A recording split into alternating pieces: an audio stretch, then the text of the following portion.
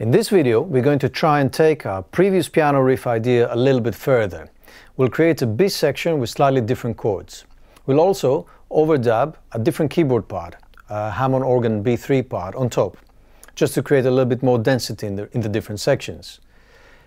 In order to get inspired for the piano riff and to make it a little bit different, I've pre-created a drum groove variation for our B parts that uses a slightly different percussion sound at the top, and it's also a little bit busier. It's what we call a gear change in production.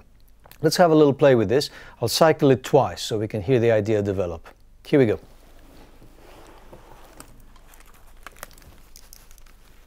We'll do 4 bars of intro and then we'll go in.